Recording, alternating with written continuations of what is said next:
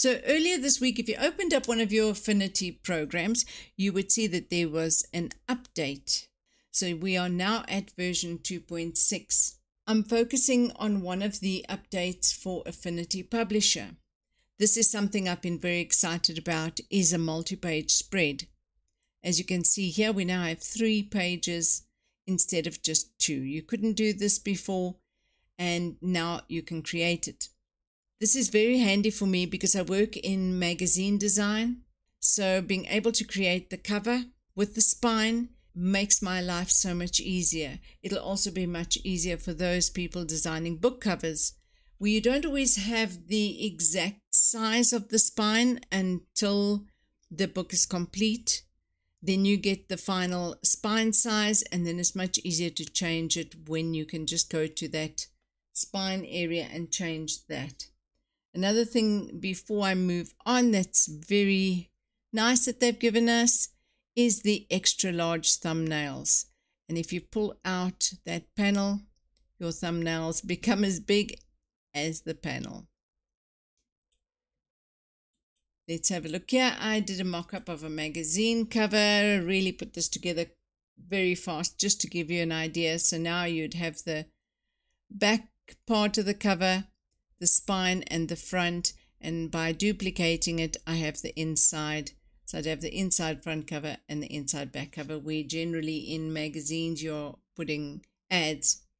So this is very useful. If you're needing to change the spine size, you go to the spread, you right click and go spread properties, and it will say spread or selected pages. If you click on the specific page you want to change, it automatically goes to selected pages, and then you can just click in here and change the size of your spine. So you can change that there. This is so easy. So how do we create this multi-page spread? Let's have a look. So we'll go File, New. I'm working with A4. It doesn't matter what size you're working with, as long as you know how to add that extra page. So let's have a look. I'm choosing it's 2 pages. I want it to be facing pages and left aligned. I'm going to just make small margins here. I'm just going to go to 15 millimeters. I've got my bleed because this would be for print, and I say create. So now I've got 2 pages. This is the way it always was. So to add a page to this, we're just going to go add pages. We want 1 page after page 2, and then here we click extend spread. And you now have 3 pages. So you want the middle one to be your spine. So you're going to right click, spread properties, select your middle page, and then just go there and change it. For the purpose of this, I'm making it 10 millimeters. It's generally a lot smaller. And I say, okay. Now the margins, unfortunately, in this section are not showing the way they should, because they wouldn't, it just wouldn't work. It's this area is too small. So you can just go in there again, spread properties, select your second page, go to margins, and just remove the margins there. If you're working on a book cover and your spine is thicker, generally you will have margins that the publisher will let you know what those are, and you can apply those. So there you've got your spine now set in. And the nice thing is you can go to this whole thing here.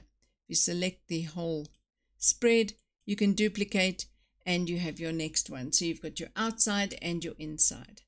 Now what happens if your cover has a flap? And that does happen. We've had that in a magazine where we have a flap. So it will be on this one over here on the first lot. It will be on the right hand side, and on the bottom one it will be on the left. So again, I'm going to just choose this top selection here, the top spread, and say add pages. I'm going to say 1 after page 3, extend spread, and say OK. Select it again, spread properties, and select that last one. And in this case, I'm going to make it half the size. It's generally third or half. So I'm going to make it 105 and say OK. And there I have my cover with the flap. Let me just scroll out here. So this would be my cover with the flap. And on this one, below, you would want to have the flap then on the left.